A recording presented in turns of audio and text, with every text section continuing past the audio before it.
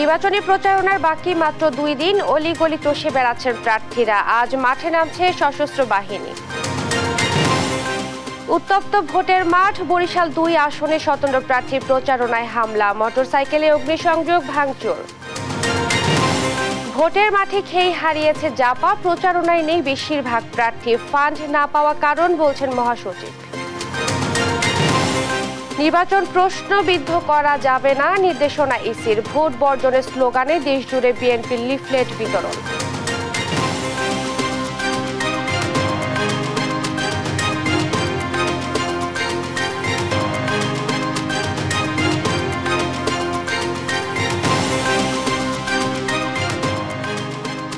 শুভেচ্ছা, আমন্ত্রণ সংবাদ সকালে। বলছিলাম সংবাদ শিরোনাম, সঙ্গে আছি আমি ইশরাত জাহান মনি।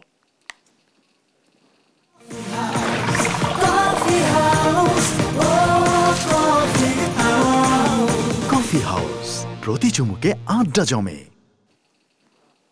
এবারে বিস্তারিত। নির্বাচনী সমাবেশের অংশ হিসেবে আজ রাজশাহীর নেতাকর্মীদের সঙ্গে ভার্চুয়ালি যুক্ত হবেন আওয়ামী লীগ সভাপতি ও প্রধানমন্ত্রী শেখ হাসিনা। স্থানীয় বানেশ্বর সরকারি কলেজ মাঠের সমাবেশে যুক্ত হয়ে ভোট চাইবেন নৌকার জন্য। বুধবার বিকেলে 3টায় এই সমাবেশ অনুষ্ঠিত হবে। আওয়ামী লীগ সভাপতি দিক নির্দেশনা এ অঞ্চলের প্রার্থীদের নৌকার পালে হাওয়া দেবে আশা নেতাদের। 14 দলের মধ্যেও এবার আছে টানাপোড়েন। আওয়ামী লীগের একটা অংশ ইতিমধ্যে জোট শরিককে ছাড় দিতে নারাজ। আওয়ামী লীগ সভাপতির বক্তব্য, সেটাও পরিষ্কার হবে মনে করেন 14 দলের প্রার্থী। নির্বাচনী প্রচারণার বাকি আর মাত্র 2 দিন, তাই শেষ মুহূর্তে ভোটের মাঠ চষে বেড়াচ্ছেন প্রার্থীরা। ঢাকার 9, 10, 13 আসনের প্রার্থীরা রীতিমতো নির্বাচনী যুদ্ধের ময়দানে লড়ছেন। নানা প্রতিশ্রুতির বাণী শোনালেও জনগণ কাকে অভিভাবক বানাবেন তা সময়ের অপেক্ষা। ফজলে আদিত্যের রিপোর্টে বিস্তারিত। ধানমন্ডি, কলাবাগান, নিউ মার্কেট ও হাজারীবাগ নিয়ে গঠিত ঢাকা 10 সংসদীয় আসন। দ্বাদশ জাতীয় নির্বাচন ঘিরে প্রচার প্রচারণায় দিনরাত এক করছেন প্রার্থীরা।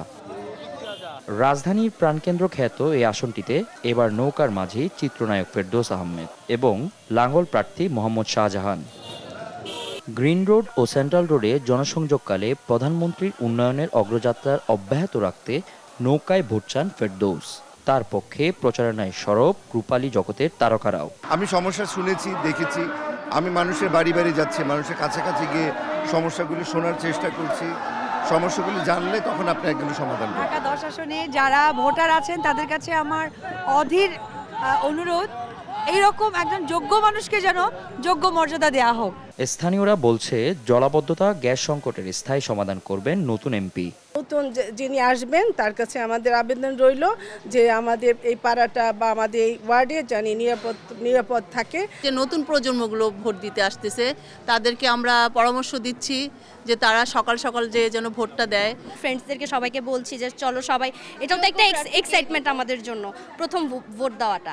জয়ী হতে নানা প্রতিশ্রুতি দিচ্ছেন লাঙ্গল মার্কার প্রার্থী শাহজাহানও। আমি যদি নির্বাচিত হতে পারি তাহলে যানজট মুক্ত ঢাকা 10 গড়ে তুলব, তার জলাবদ্ধতা মুক্ত ঢাকা 10 গড়ে তুলব, মাদক মুক্ত ঢাকা 10 গড়ে তুলব, তারপরে বেকার মুক্ত ঢাকা 10 গড়ে তুলব, নৈতিক অবক্ষয় মুক্ত ঢাকা 10 গড়ে তুলব।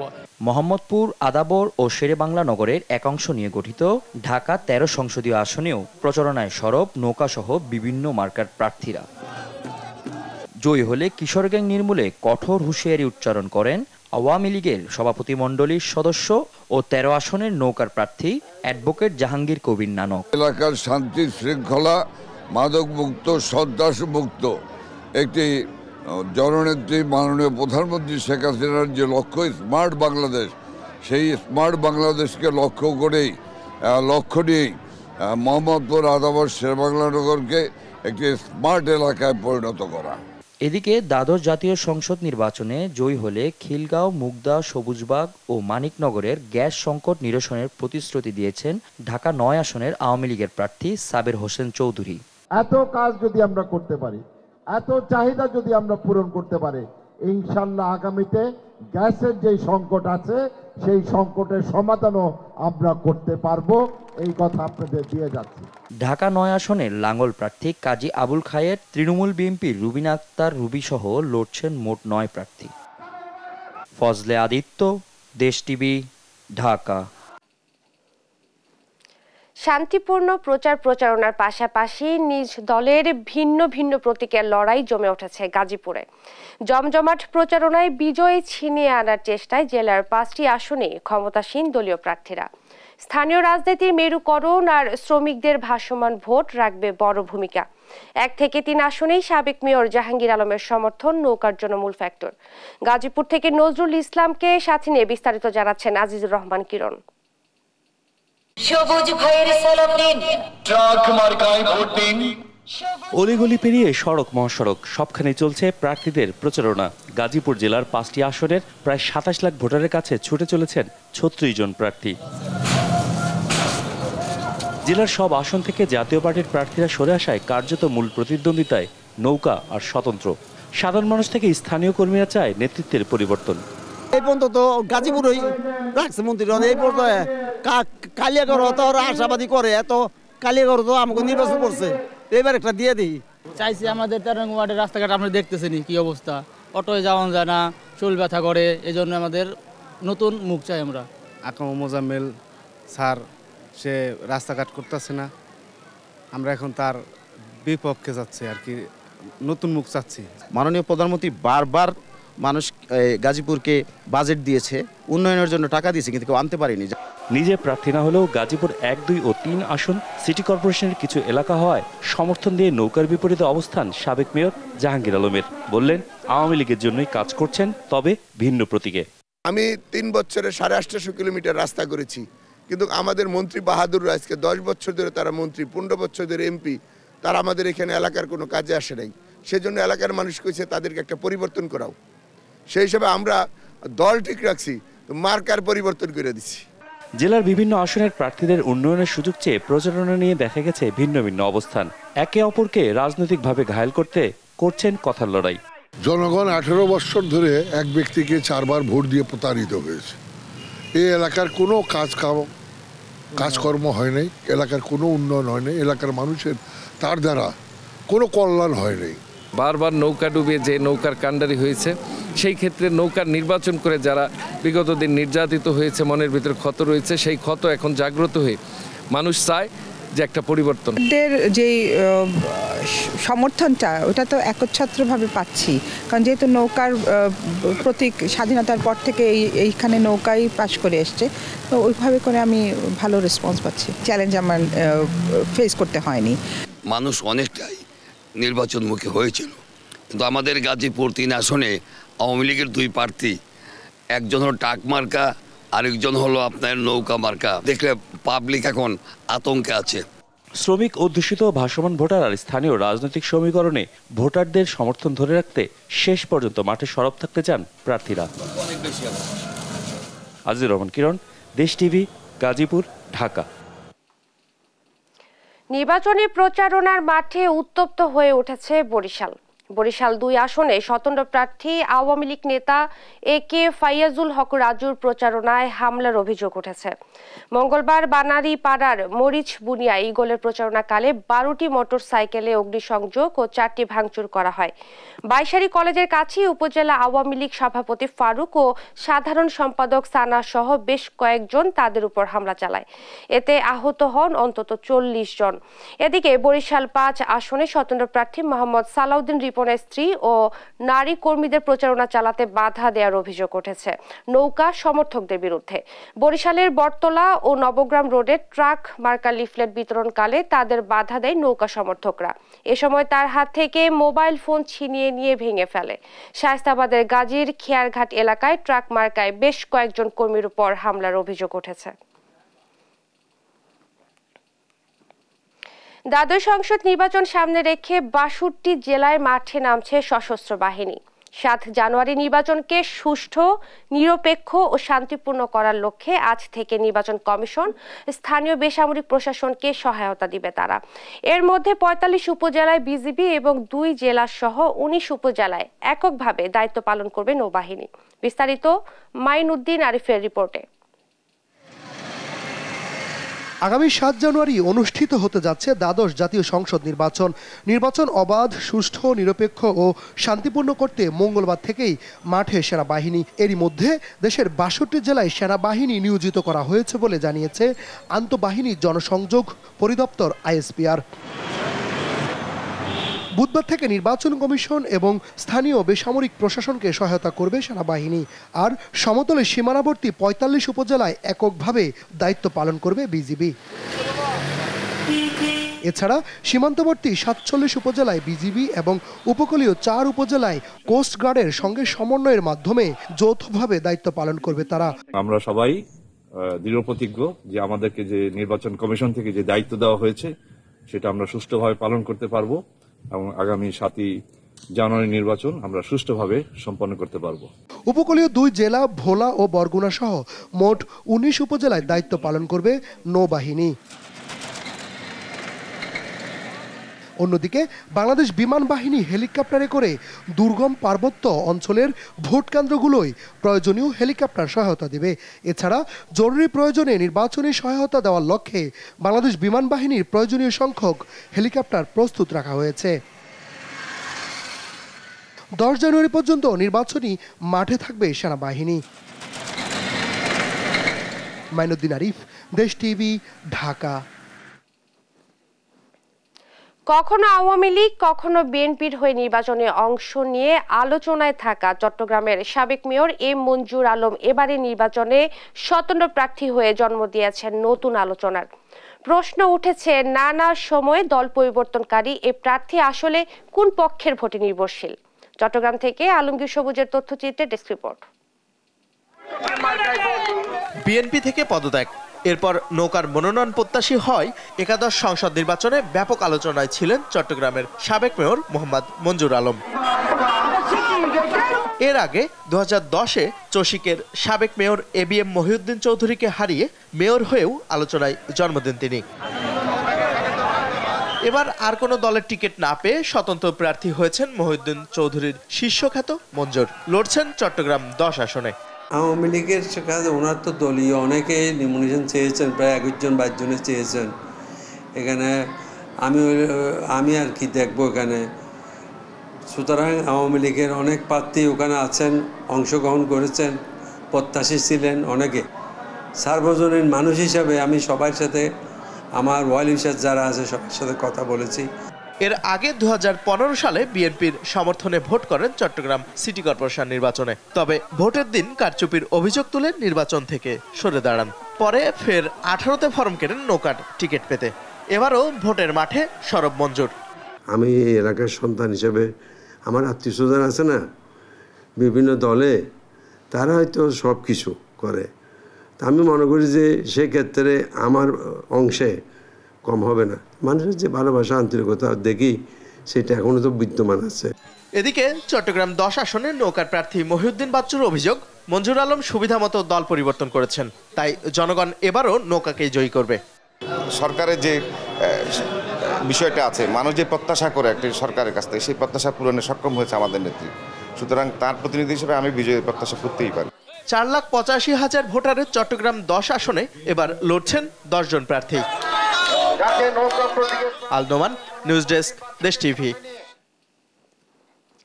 সারা দেশে যে কয়টি আসনে হাড্ডাহাড্ডি লড়াইয়ের সম্ভাবনা রয়েছে এর মধ্যে একটি হবিগঞ্জ 4 আসনটিতে লড়ছেন বিমান পরিবহন ও পর্যটন প্রতিমন্ত্রী অ্যাডভোকেট মাহবুব আলী ও সামাজিক যোগাযোগ মাধ্যমে আলোচিত আইনজীবী ব্যারিস্টার সৈয়দ সাইদুল হক সুমন।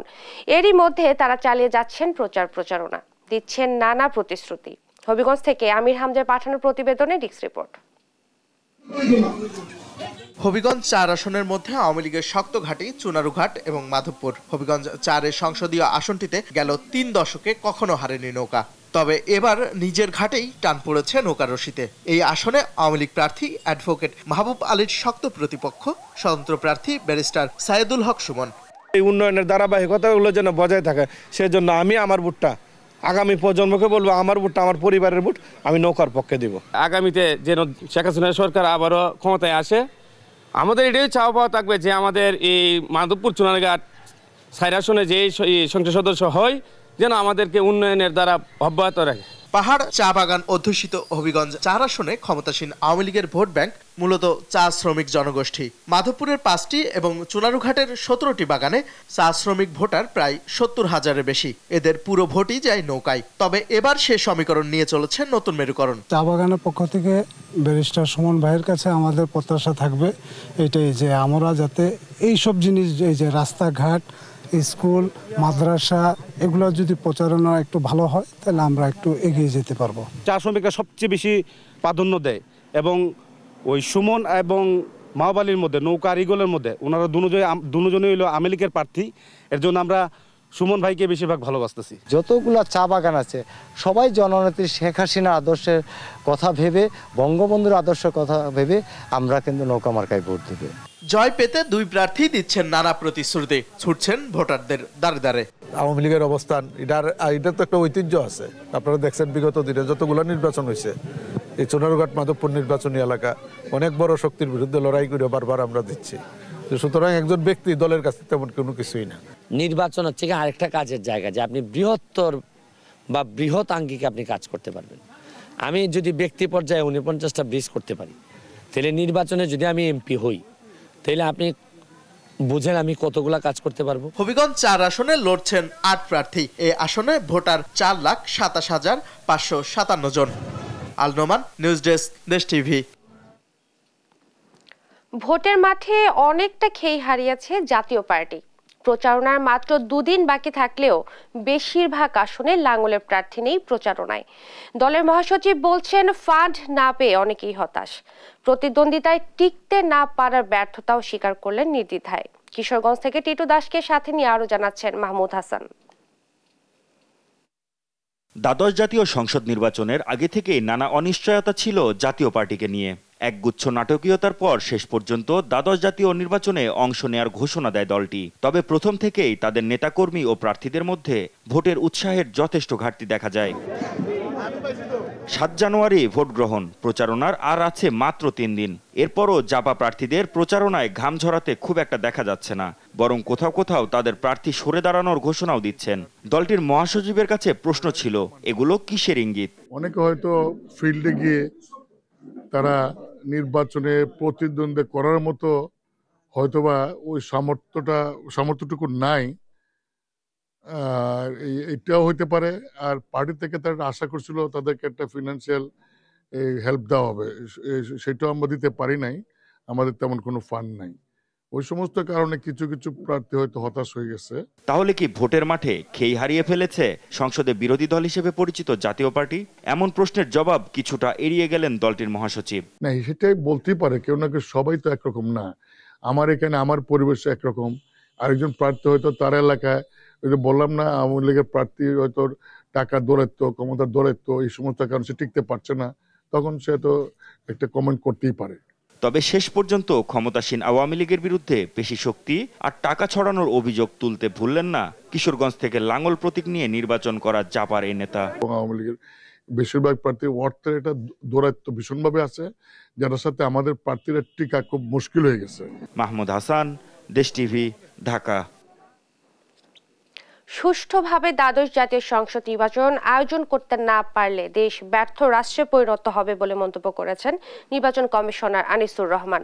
মঙ্গলবার রাজধানীর বঙ্গবন্ধু আন্তর্জাতিক সম্মেলন কেন্দ্রে নির্বাহী ম্যাজিস্ট্রেটদের দিনব্যাপী প্রশিক্ষণ কার্যক্রমের উদ্বোধন অনুষ্ঠানে তিনি একথা বলেন। জানান, সুষ্ঠু ভোটের মাধ্যমে সবার কাছে ভোট গ্রহণযোগ্য করাই কমিশনের বড় চ্যালেঞ্জ। এজন্য নির্বাচন প্রশ্নবিদ্ধ করা যাবে না। কোন দলের পক্ষে কাজ না করার জন্যও নির্বাচন কর্মকর্তাদের নির্দেশ দেন ইসি আনিসুর। বিতর্ক এড়াতেই ভোটের দিন ভোরে কেন্দ্রে ব্যালট পেপার যাবে বলেও জানান তিনি।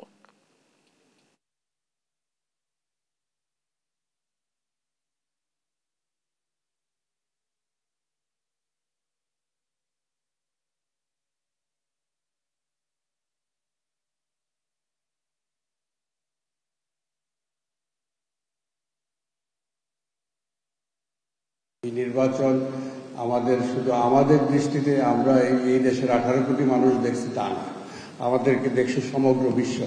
আমরা কিভাবে নির্বাচনটা করব, কতটুকু গ্রহণযোগ্য হবে, এইটা তারা মূল্যায়ন করবে। উদ্দেশ্য একটাই যে অবাধ, সুষ্ঠু, গ্রহণযোগ্য নির্বাচন, এবং অবাধ, সুষ্ঠু, গ্রহণযোগ্য নির্বাচন না যদি করতে পারি আমরা, কোনো কারণে যদি আমরা ব্যর্থ হই, তাহলে আমাদের রাষ্ট্র নিজেই ব্যর্থ রাষ্ট্র হয়ে যাবে। আমরা সেটা চাইব না। অন্যায়কে সহযোগিতা না করতে 7 জানুয়ারির ভোট বর্জনে জনগণের প্রতি আহ্বান জানিয়েছে বিএনপি। সরকার একতরফা নির্বাচন করলে গণতান্ত্রিক বিশ্ব মেনে নেবে না বলে দাবি দলটির নেতাদের। মঙ্গলবার রাজধানীর বিভিন্ন এলাকায় নির্বাচন বর্জনের আহ্বানে লিফলেট বিতরণ করেন বিএনপির কেন্দ্রীয় নেতারা। প্রহসনে নির্বাচন বন্ধে নির্বাচন কমিশনের প্রতি আহ্বান জানান তারা। আর 7 জানুয়ারি নির্বাচন দেশের জনগণ যেমন মেনে নেয়নি, তেমনি বিদেশিরাও একে বিশেষ নির্বাচন হিসেবে আখ্যা দিচ্ছে বলে অভিযোগ করেন গণতন্ত্র মঞ্চের নেতারা। নির্বাচন বর্জন ও অসহযোগ আন্দোলনের সমর্থনে ঢাকা ছাড়াও সারা দেশে গণসংযোগ, লিফলেট বিতরণ ও আদালত বর্জন কর্মসূচি পালন করে বিএনপি ও সমমনা রাজনৈতিক দল ও জোট। নতুন বছরে চারদিকে নতুনের জয়গান চললেও দেশের নদ নদীগুলো রয়ে গেছে আগের অবস্থায়। দখল দূষণে বিপর্যস্ত নদী, প্রাণ ভরে নিঃশ্বাস নেওয়ার জায়গাটুকু নেই। পরিবেশবাদীরা বলছেন ধ্বংসকারীদের রেখেই নদী বাঁচাতে হাজার কোটি টাকা গচ্ছা দিচ্ছে সরকার। সামনে জাতীয় নির্বাচন, তাই সময় এসেছে জোরালো আওয়াজ তোলার। মাসুদ মোস্তাহিদের রিপোর্ট, ক্যামেরায় ছিলেন সজিবুর রহমান।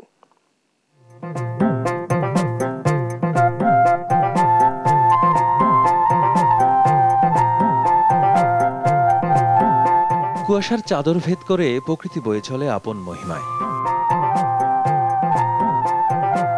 সোনালি রোদ্দুরে নদীর বুকে জেগে ওঠে নতুন প্রাণ। পাকপাখালির কলরবে আনমনে গেয়ে ওঠে মাঝি মাল্লার দল। এমন স্বর্গীয় সুন্দরকে অবলীলায় ধ্বংস করে যাচ্ছে কিছু মানুষ। নদীর জায়গা দখল করাই যাদের কাজ। আবার এদের প্রতিহত করার যেন কেউই নেই। এজন্য স্বাধীনতার পর দেশ হারিয়েছে অন্তত 500 নদী। ইটভাটা, শিল্প কলকারখানা, সিমেন্ট ফ্যাক্টরি, যে যেভাবে পারছে ধ্বংস করছে নদী। দখল দূষণে বুড়িগঙ্গা, বালু, তুরাগ স্বকীয়তা হারিয়েছে অনেক আগেই। ক্ষমতাবানদের লোলুপ দৃষ্টি এখন শীতলক্ষার দিকে। পরিবেশের ক্ষতি তো গরিবেরা করে না, পরিবেশের সবচেয়ে বেশি ক্ষতি করেন কর্পোরেটরা। তো সুতরাং আমরা দেখি যে যতগুলো টার্ম আমাদের স্বাধীনতার পর থেকে এখন পর্যন্ত হয়েছে, পরিবেশ মন্ত্রী যারা ছিলেন, এলজিআরডি মন্ত্রী যারা ছিলেন, তাদের সাথে তো ব্যবসায়ীদের সম্পর্ক অনেক ভালো। সুতরাং স্বাভাবিকভাবেই তারা যখন এনফোর্সমেন্টের কথা চিন্তা করেন কিংবা আইন প্রয়োগের কথা চিন্তা করেন, সেখানে আমরা দেখি ব্যবসায়ী বান্ধব যখন হয় তখন এটা পরিবেশ বান্ধবের বিপক্ষে চলে যায়। পরিবেশবাদীরা বলছেন শস্যের মধ্যেই ভূত। এজন্য নদী অধিকার নিয়ে যত আলোচনাই হোক না কেন, দিন শেষে কোনো কিছুই কাজে আসে না। যারা করতেছে তারা, আমি প্রথমেই বললাম, খুবই প্রভাবশালী লোক, যার কারণে দেখা গেছে যে অর্থাৎ সবাই মনে হয় তাদের প্রতি একটু ভীত ভাব থাকে, যার জন্য বাস্তবায়নকারী সংস্থার একটা শৈথিল্য ভাব থাকে। সেই কারণে দেখা গেছে যে আমরা কিন্তু কাঙ্ক্ষিত ফলাফলটা পাচ্ছি না। নদী রক্ষায় সরকার নানা উদ্যোগ নিলেও সব ভেস্তে গেছে বলছেন অনেকে। আমরা নদী রক্ষা নিয়ে রাষ্ট্রীয় পর্যায় থেকে যত কথা বলি, বেশিরভাগ কথাই আসলে অন্তঃশ্বাস শূন্য, এই কারণে যে নদীর ধ্বংসের কারণগুলোকে এটা প্রতিহত না করে ধ্বংস হয়ে যাওয়া নদীকে বাঁচাবার জন্য কোনো কোনো ক্ষেত্রে হাজার হাজার কোটি টাকার প্রকল্প নেওয়া হচ্ছে। একটা শিল্প প্রতিষ্ঠান একটা ব্যক্তির সম্পদ, একটা নদী কিন্তু জাতীয় সম্পদ। ব্যক্তি সম্পদ রক্ষার সাথে আমরা জাতীয় সম্পদকে বিসর্জন দেব না। নদী প্রাণ, নদী জীবন। নদী না বাঁচলে বাঁচবে না জনপদ, বলছেন নদীপ্রেমীরা। মাসুদ মুস্তাহিদ, দেশ টিভি, ঢাকা।